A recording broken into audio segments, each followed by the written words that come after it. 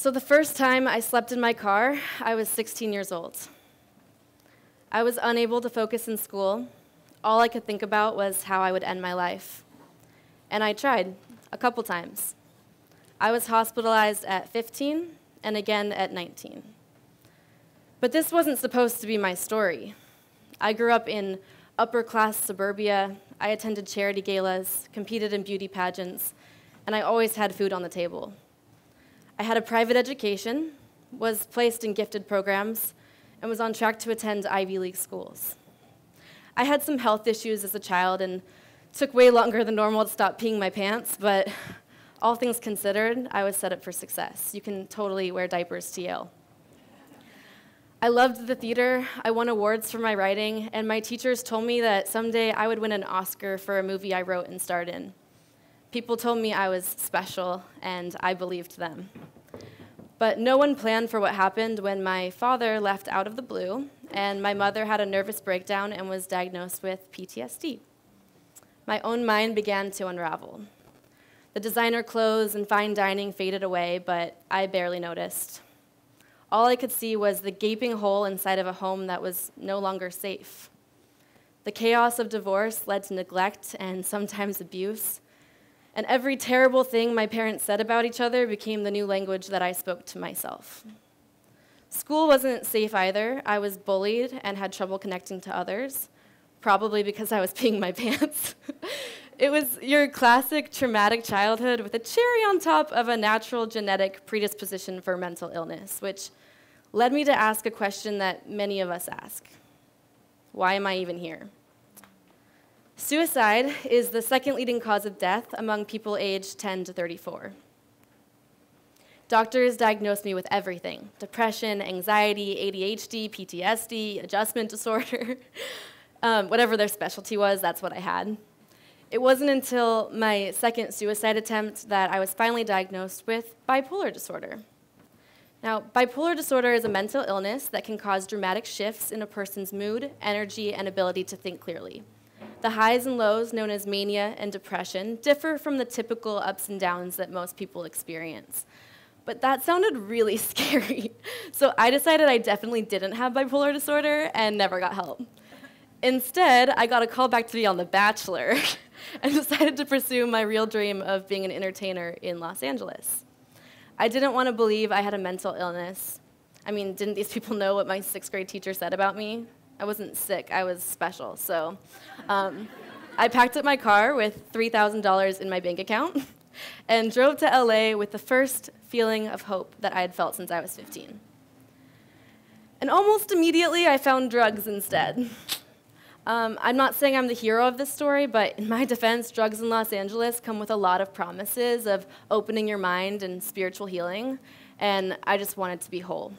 So instead, I didn't get actually onto The Bachelor. I spent the next 2 years crying myself to sleep, barely able to get out of bed long enough to get a job. But through a series of fortunate events, I found something I was actually good at, something I really liked. I became a corporate flight attendant on a private jet. Now, the most important thing you will learn on an airplane is what they say about putting your own oxygen mask on first, because this is what happens when you don't. I was on a layover and ended up having my first manic episode. Now, hypomania I was familiar with, the overspending, running off to Vegas with a Tinder date, staying up for days, not needing to sleep, but mania is a completely different story.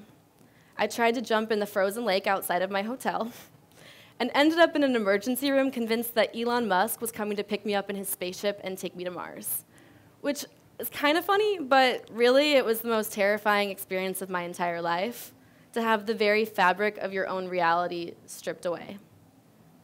I lost my job, and because I was in the middle of moving when this happened, I ended up being denied for my new apartment. So I had no idea where I was going to go. My family didn't understand, and at times thought my issues with my mental health were my fault, and I was too ashamed to tell my friends.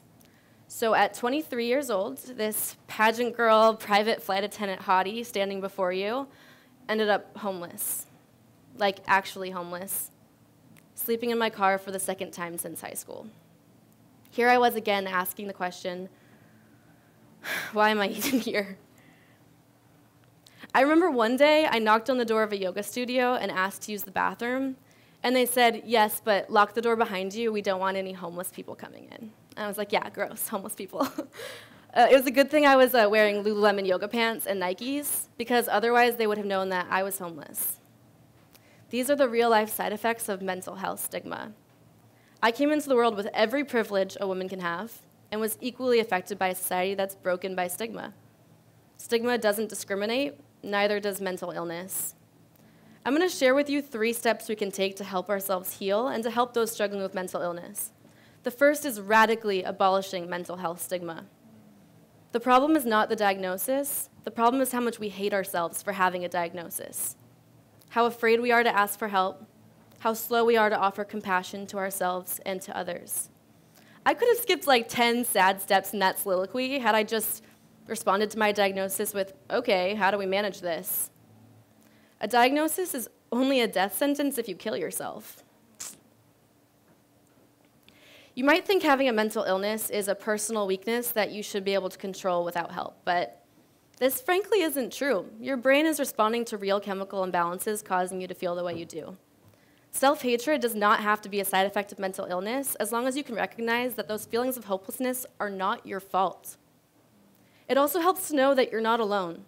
1 in 5 US adults experience mental illness each year, and 1 in 25 US adults experience serious mental illness each year. It helps to not define yourself by mental illness just like you wouldn't define yourself by physical illness. People aren't cancer, they have cancer. I'm not bipolar, I'm in recovery from bipolar disorder. If you broke your bone, you wouldn't pretend it wasn't broken, you would set it straight, and friends and strangers alike would sign your cast. But when you break your mind, most people do everything they can to keep it hidden beneath the surface. Those fragile pieces you're barely holding together tend to crumple in the secrecy, and no one's there to sign your cast. They just call you crazy. Because of this, 43.3% of US adults with mental illness received treatment in 2018. This is unacceptable. It helps to speak out against the stigma. My biggest hack for overcoming stigma is to become an advocate. Society will let you get away with anything as long as you become an advocate for it. I now serve as a suicide prevention speaker and work as a field advocate for the American Foundation for Suicide Prevention, and I'm a crisis counselor for the crisis text line. And yes, it's incredibly hard to fit that all in my Instagram bio, but I manage. Mental illness is an explanation, not an excuse. I had to learn this the hard way. I was released from my Elon Musk adventure with no treatment plan, no medication, no referrals to a psychiatrist, and no safe place to go, which, in my opinion, is the craziest thing that happened here. Researchers suggest that people with bipolar disorder are between 25 to 60% of them will attempt suicide at least once in their life, and between 4 and 19% will complete suicide. Manic episodes can be just as dangerous as depressive ones.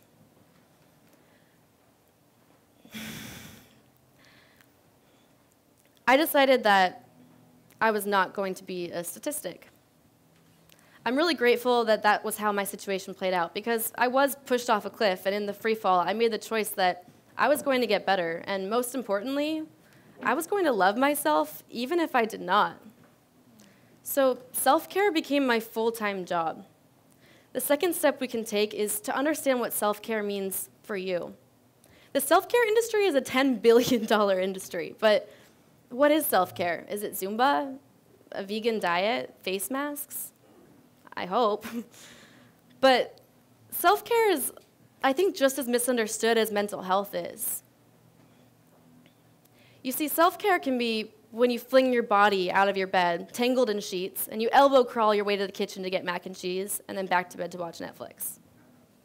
Self-care can be taking your contacts out at night, deleting an ex's number, or volunteering to take care of someone. And sometimes self-care is asking for someone to take care of you. Self-care is having the compassion to ask yourself what you need. I mean, really need, and the compassion to answer that request. And only you can know what that looks like for you. For myself, when I realized there was no knight in shining armor or person with a rose coming to balance my brain chemistry, I immediately stopped all recreational drug use.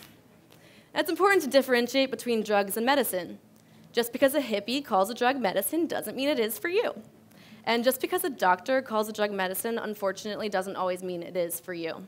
I learned this the hard way because I was prescribed Adderall, and Adderall can be very dangerous for people with bipolar disorder. So I chose to let all of that go.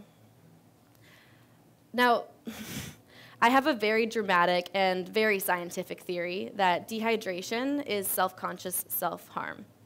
Because if you think about it, the two things that connect us first to life are our breath and water. So the next time you're thinking about maybe wanting to end your life or even having an anxiety attack, maybe drink a glass of water first. My self-care might sound silly to others, and that's fine. The only person who has to understand how you take care of yourself is you. Now, climbing out of a ravine can be harder than falling into it. I spent months at urgent care, standing in line for medication. I had to battle with my insurance to qualify for even the most basic medical care, and it took me months to be seen by a psychiatrist. I had to question every thought I had, trying to grasp onto any sense of reality, and I ended up sleeping on the floor of my pageant coach's office, until basically an acquaintance allowed me to come stay in their guest room.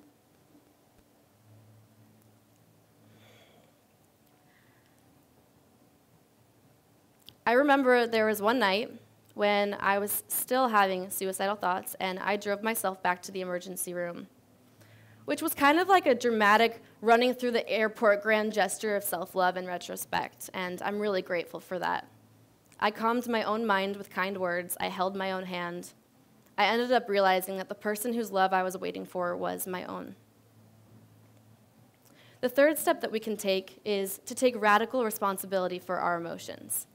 I actively try not to blame others for my sadness or my joy. I am the curator of my emotional experience, and it's a masterpiece. I do not judge myself for any of my emotions. They're all welcome. Every feeling needs a home, and that shelter is within me. As an artist, every emotion becomes another color on the easel that I use to communicate my experience and my story. It is possible to have flourishing relationships, blossoming creativity, and a stable income, even with a serious mental illness. It requires understanding, and I can't expect others to understand me until I first understand myself.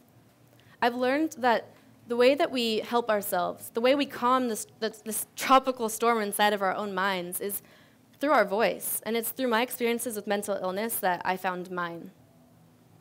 I've also learned that it's not my privilege or my disability that's going to take me where I'm going to go.